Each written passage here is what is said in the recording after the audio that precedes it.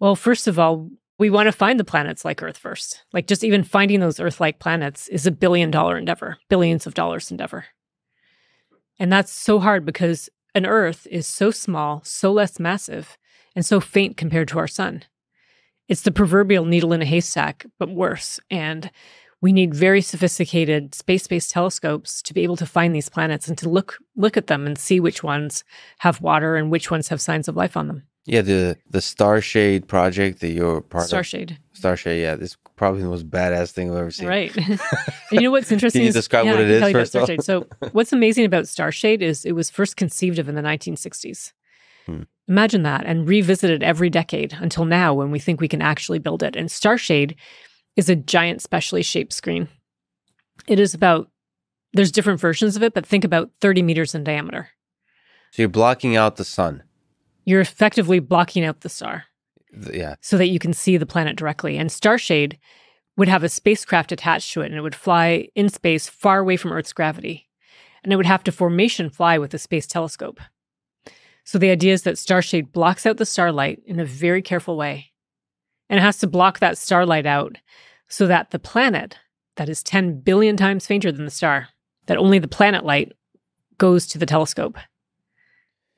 Yeah, so in formation, meaning the telescope flies in, you've given a presentation on this, but like it would fly like in, this is extremely high precision endeavor. Yeah, we had this analogy like asking a friend to hold up a dime 5 miles away. Yeah. Perfectly, like at the perfect line of sight with you. Yeah. And the shape of it is pretty cool. I mean, I don't know exactly what the physics of that, like what the optics are that require that shape. I can tell you. It turns out that if you block out a star, imagine blocking out a star with a circularly or a square-shaped screen.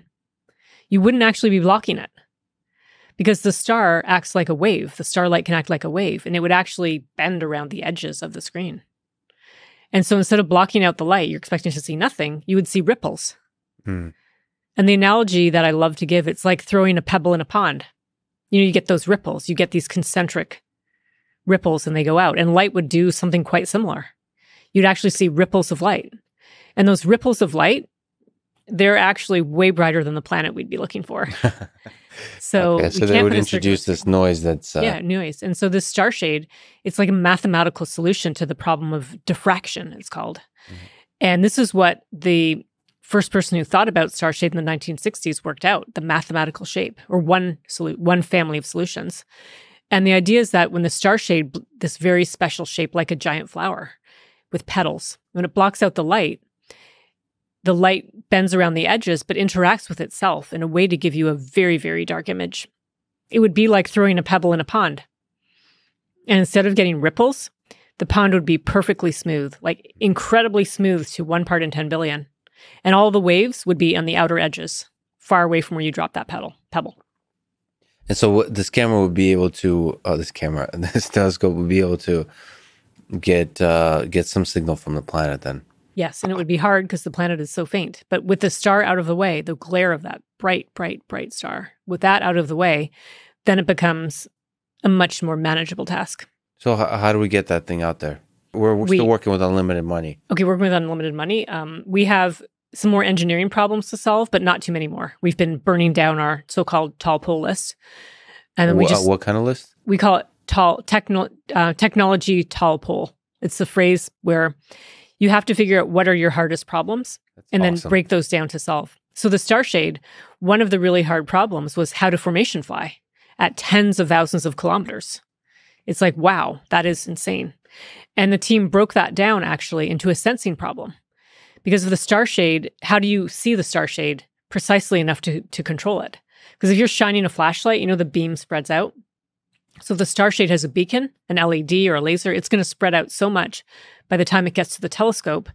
The problem wasn't how do you tell the Starshade how to move around fast enough to stay in a straight line. The problem was how are you able to sense it well enough? So problems like that were broken down, and money that came from NASA to solve problems is put towards solving it. So we've got through most of the hard problems right now. Another one was that Starshade, even though it's looking at a star, light from our own sun could hit the edges of the Starshade and bounce off into the telescope, believe it or not. And that would actually ruin it. because we're trying to see this tiny, tiny signal. So then the question is, how do you make a razor thin edge? Like those petal edges would be like, have to be like a razor. And what materials can you use? So there's a series of problems like that. So, wow. So there's a materials problem in there? Some too? of them. Materials problem. And there's one. So we so cool. almost finished solving all those problems. And then it's just a matter of building one and testing it in a full scale size facility. And then building the telescope. It's just a matter of time to build everything and get it up for launch. So this is an engineering? Close. Engineering, yeah. This is an engineering project. It's a real engineering project. So I actually can tell you about 2 other projects that are not mine. I like to call Starshade mine because it was my project that I helped make it mainstream, where that line is constantly shifting. When I got this leadership role on Starshade, I remember telling people about it. And it was definitely not on the mainstream okay line. It was on the giggle factor side of the line. Giggle factor. And people would just laugh like, that's dead. Like, you can never formation fly. Or they'd say, why are you working on that? That's just so not, it's not This possible. is so awesome. There's a few things you've done in your life. And that's when I first saw Starshade. I was like, what? Really? And then like it sinks in. I mean, it's the same thing I felt with like Elon Musk or certain people who do crazy stuff. Like they actually make it work. I mean, if you get Starshade information flying together, I mean, how awesome is that? If you actually make that happen, even like from the robotics perspective, even if it doesn't give us good data, that's just like a cool thing to get out there. I mean, it's really exciting. Really cool.